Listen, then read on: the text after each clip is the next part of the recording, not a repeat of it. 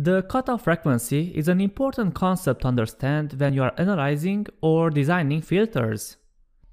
The range of frequencies for which a filter does not cause significant attenuation is called the passband, and the range of frequencies for which the filter does cause significant attenuation is called the stop band.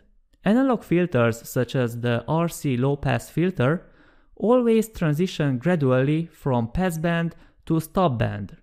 This means that it is impossible to identify one frequency at which the filter stops passing signals and starts blocking signals, right?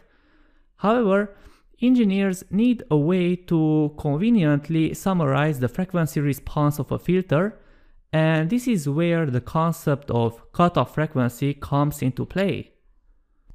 When you look at a graph of an RC filter's frequency response, you will notice that the term cutoff frequency is not very accurate. The image of a signal spectrum being cut into two halves, one of which is retained and one of which is discarded, does not apply because attenuation increases gradually as frequencies move from below the cutoff to above the cutoff. The cutoff frequency of an RC low-pass filter is actually the frequency at which the amplitude of the input signal is reduced by 3 dB.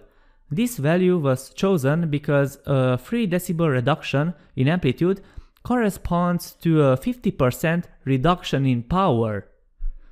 As a result, the cutoff frequency is also called the -3 dB frequency, and in fact this name is more accurate and more informative.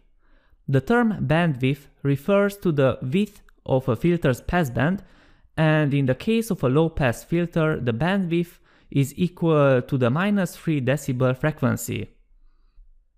As explained in the previous courses, the low-pass behavior of an RC filter is caused by the interaction between the frequency-independent impedance of the resistor and the frequency-dependent impedance of the capacitor.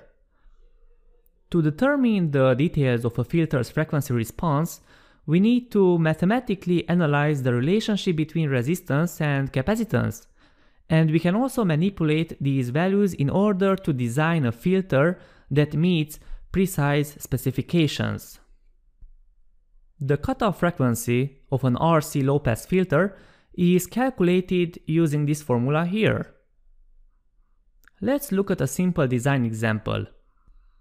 Capacitor values are more restrictive than resistor values, so we will start with a common value of capacitance, such as 10 nanofarads, and then we will use the equation to determine the required resistance value. The goal is to design a filter that will preserve a 5 kHz audio waveform and reject a 500 kHz noise waveform.